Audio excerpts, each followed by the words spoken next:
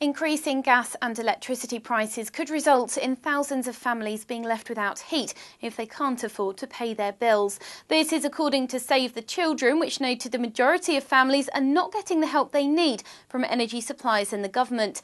It was claimed by the charity just 3% of the 800,000 households eligible for assistance under the Warm Home Discount have received the grant due to a funding shortfall. Chief Executive of Save the Children, Justin Forsyth, says it's unacceptable that 97% of the UK's poorest families who need help heating their homes this winter will get nothing. He added the scheme needs millions of pounds of investment from gas and electricity companies to be effective.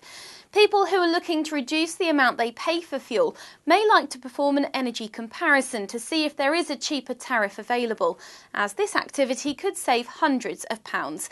Make sure you're not paying too much for your energy. Compare gas and electricity prices now at energyhelpline.com or call 0800 074 0745.